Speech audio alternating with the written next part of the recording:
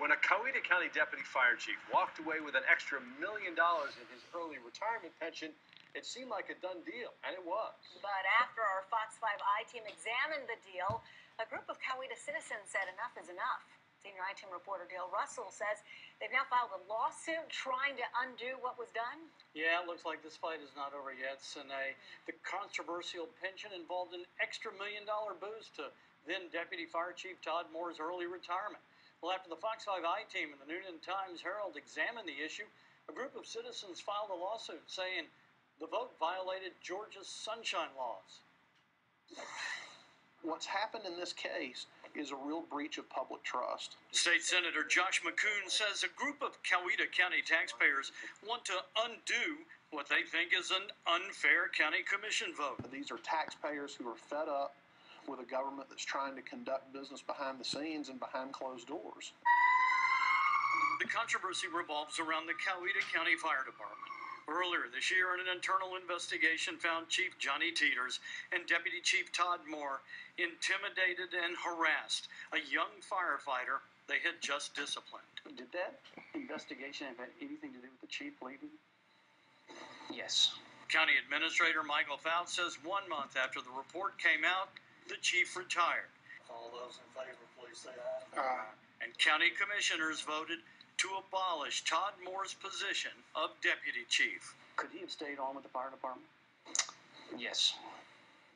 He could have been gainfully employed, worked, done something different other than be deputy chief. That's correct.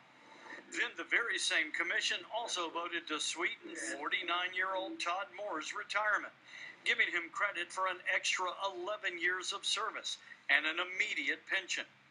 The golden parachute provided a sweet landing. It increased Deputy Chief Moore's pension from $39,000 to $64,000 a year, and he got it immediately rather than having to wait 16 years. Total extra cost to taxpayers, $1 million. I don't think the entire situation is a good deal for the taxpayers. One of those voting for the pension was Chairman Tim Lassiter, a close friend of Todd Moore. Had there been a conflict, or had they told me that there was a conflict, I would have never voted. Now a group of Coweta County citizens have filed a lawsuit seeking to throw the vote out, claiming the commission violated Georgia's sunshine laws. The damage is to trust in government. Senator McKoon represents the 3 taxpayers in this suit. His lawsuit contends Coweta commissioners had been working on the retirement, but intentionally left it off the agenda so the public wouldn't know Todd Moore's pension was about to be voted on. McKoon says that violates the state's Open Meetings Act. The plaintiffs want to throw out the vote and force the commission to do it again, this time in the bright shining light of the state's sunshine laws. If the commissioners want to commit $1.2 million of tax money, they have the authority to do it, but they've got to stand and face the music and hear from the public before they do so. Now, when we first reached out to Coweta commissioners for comment, no one had heard about the lawsuit. County Administrator Michael Fouts said he can't comment on any pending legal action anyway. I reached Todd Moore by phone, and he told me he has a confidentiality agreement with the county. He plans to follow it, and he had no comment.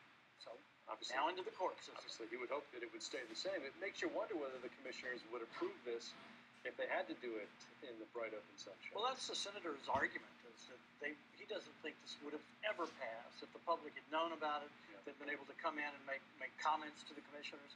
So if they're successful in this, it'll have to be voted on again. As he said, they have a right to do the pension deal. He just wants them to do it in public. All right, we'll keep following it. Thanks, Dale. Thanks, Tim. Well, After being number 1 for 13 years, our only competition is ourselves. The Bold Camry. We redesigned a car that was already number 1.